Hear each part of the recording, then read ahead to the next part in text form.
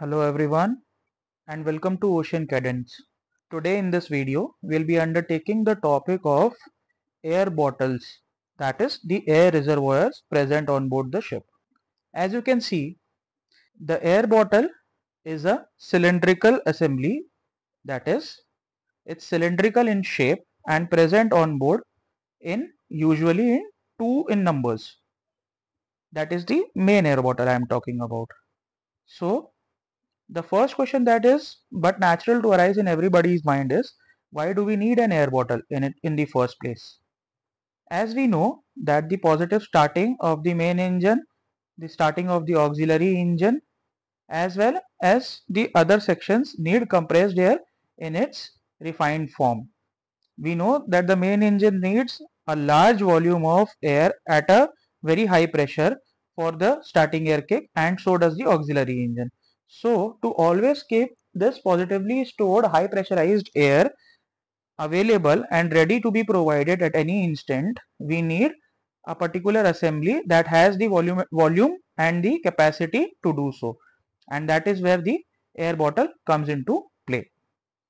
The air bottles are also available in different forms, that is it can be available for the control air through the control air bottle, or for the quick closing valves in a separate unit in either the fire station or the emergency generator locations. But when we are talking exclusively about air bottles, we have to discuss primarily about the main air bottles that are available on board. Now, since we are clear that the purpose the air bottle serves is to store and provide air readily or for onboard systems, so we should also be aware where this air is utilized, except for the main engine and auxiliary engine. This air is being utilized in the control air system. This air is being utilized in the cleaning processes, in the chipping and buffing processes that are being carried out on deck. This air is being readily utilized through airheads and valves that are available in the engine room for other processes such as cleaning of filters and for other maintenance tasks, for testing and for other tasks that are available that are being conducted on board. So we know that the air has to be stored in top-notch quality. That means the air should be dry, it should be dense, it should be free of oil, and all the other factors should be in line. That is why we call it top-notch quality. So before we go on the further processes that are included in the air leading into the air bottle, let's see the construction of the air bottle. As I discussed in the opening of the video itself, you can see that the air bottle is cylindrical in shape. Now why cylindrical in shape?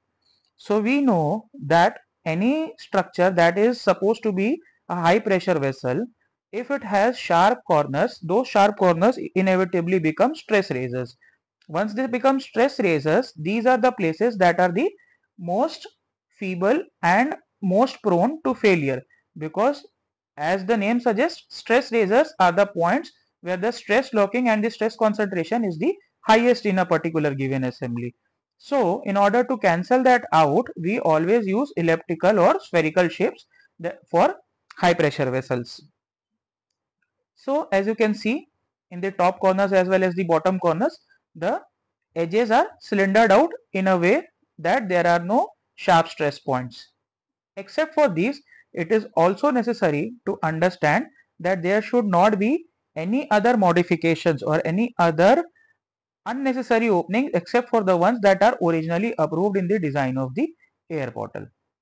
In this diagram, as you can see, some of the essential elements of the air bottle are the designated pressure gauge to show the pressure of the air bottle, the manhole cover that is supposed to provide man entry and access for the air bottle cleaning, maintenance and other procedures, the drain that is helpful to drain out the moisture and the oil content mixture within the air bottle whenever it gets accumulated, the inlet line which is supposed to lead the air from the main air compressor outlet into the air bottle, the outlet line along with the outlet valve that is supposed to lead the air out and onto the machinery for which we are designated to use this air, the fusible plug and the relief valve. So before I go further, because these topics, the elements that I told you at last, the fusible plug and relief valve, will come under the safety section of the air bottle. So before we go any further, I would like to remind you that the safety elements, that is the relief valve, fusible plug as well as the drain line, are into a cluster, and I would be explaining them differently in the later half of this video. Now I would like to remind you in this diagram that even though we have shown the relief valve and the fusible plug adjacently, the regulation says that if the fusible plug is directly mounted onto the air bottle, the relief valve does not need to be mounted directly onto the onto the air bottle, and it can be mounted onto the discharge line leading from the compressor to the air bottle. But in order to facilitate the better understanding, we are showing it in the clustered form. So let us begin the construction element first before going on to the safety element. As you can see, the manhole is the only access or the entry point that can be used to inspect the internals of the air bottle. So it is very clear that the dog clutch handle is the one that is holding this manhole cover. Now why so? Because any pressure vessel is supposed to be closed in such a way that the manhole cover closing the pressure vessel is always locked from the inside, that is, it is pushed from the inside and then tightened onto the surface of the pressure vessel. So when you see the deeper analysis of this opening, you will find that the manhole door cover is pressed in from the inside. It is lifted from the inside, and the dog clutch handle is tightened through the help of studs and nut by tightening this nut and pressing the door more outward and outward. In between the door surface and the bottle surface, there is a paper gasket that is being fit to provide the sealing surface. Now by doing so, what happens is that when the compressed air is being filled into the cylindrical vessel, into the air bottle, this compressed air in turn pushes the cover more tightly onto the surface of the air bottle, and thus higher pressure exerted along with the pressure that you have used in order to tighten the manhole door will hold up the manhole door even better. But there is also a tricky portion. Suppose if you have carried out maintenance on the air bottle or inspection on the air bottle. Now when you are tightening the manhole door, initially you will tighten it to a certain force and you will feel that it has become sufficiently tight. But what happens is when you further tighten the when you further raise the pressure inside the air bottle by filling it with the compressed air that is coming from the compressor outlet, you will observe that this manhole door has become a little slack on your hand in the way that the nut will feel a little slack on your hand. That is because by exerting 30 bar pressure from inside, we are pushing it more tighter onto the surface, and hence the studs have become a little free and the nut has moved little outside.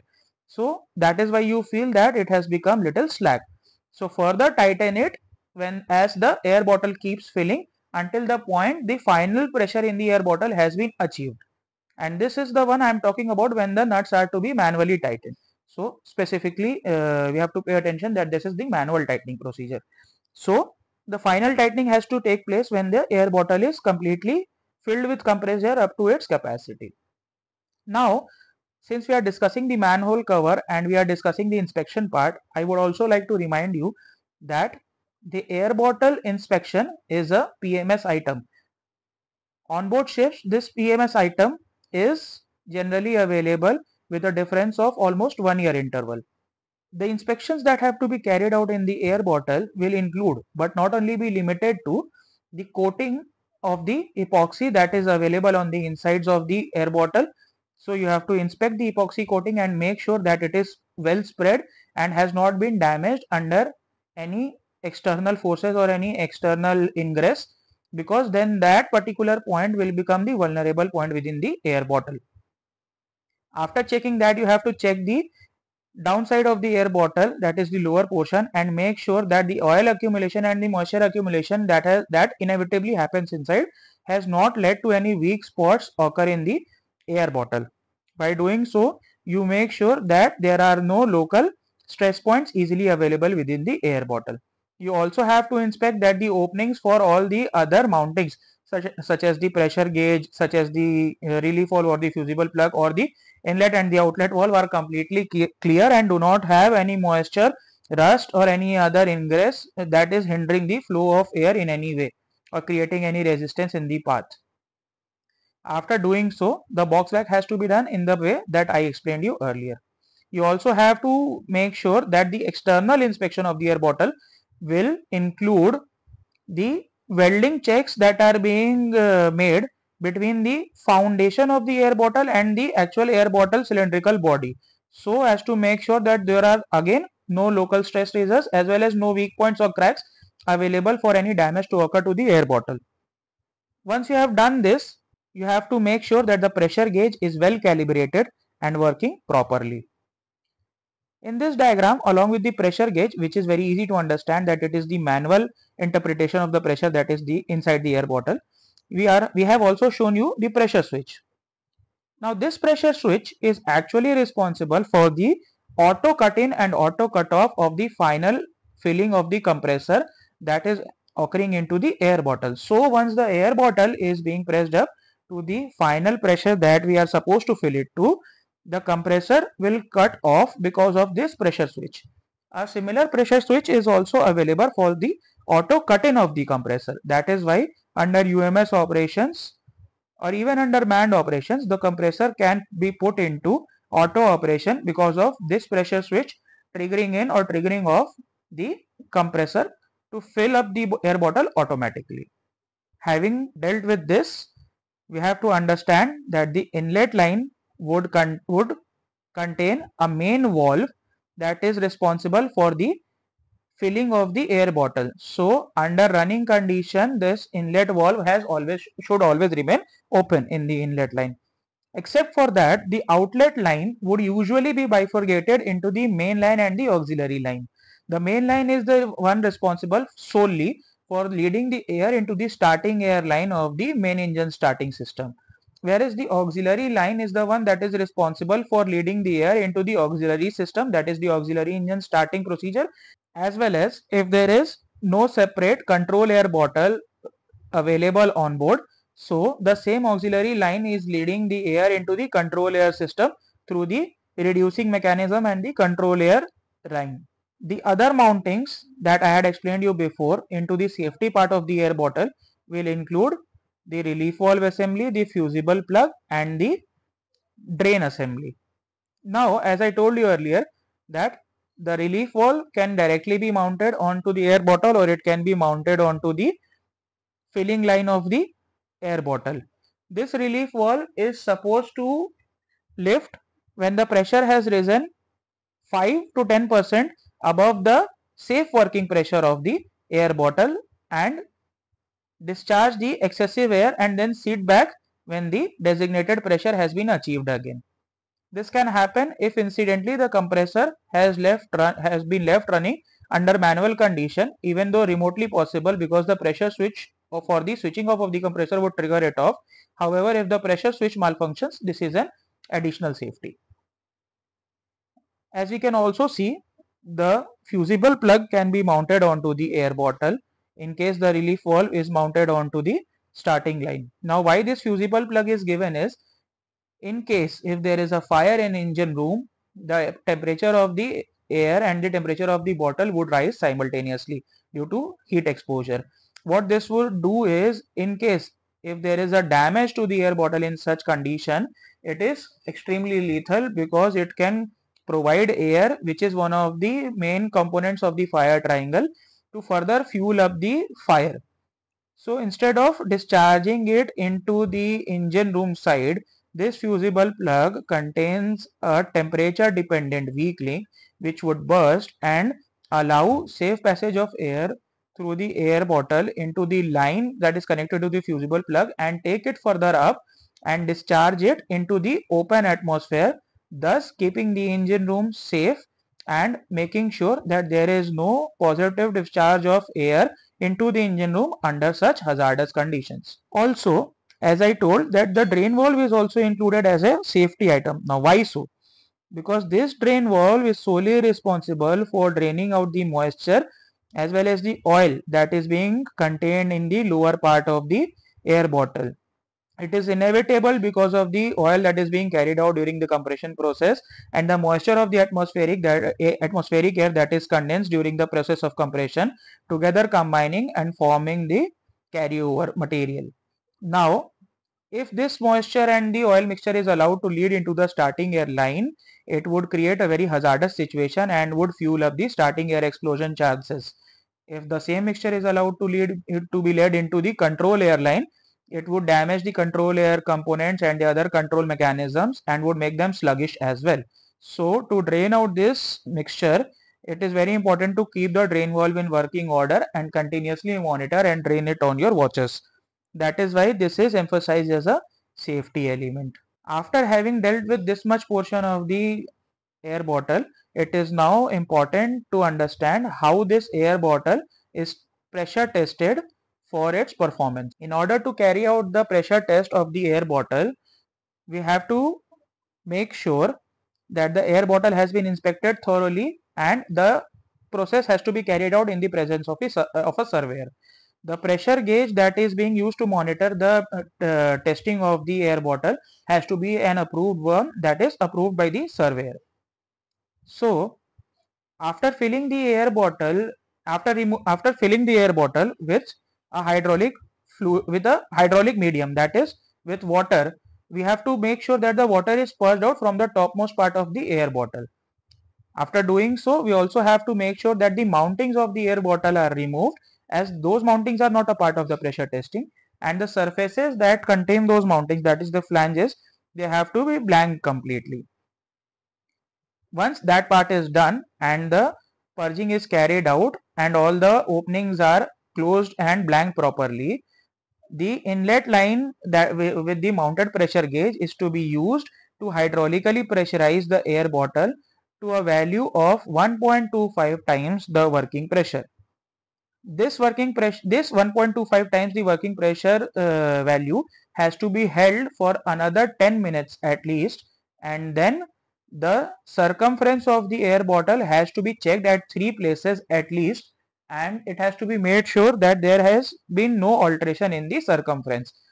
Once that is ensured, the surveyor would then allow you to reduce the pressure and pump out the fluid, that is the water that is being filled inside, and then provide a testing certificate for the safety of the air bottle to approve it for safe usage, after inspecting the insides of the air bottle also to make sure that no damage has occurred inside.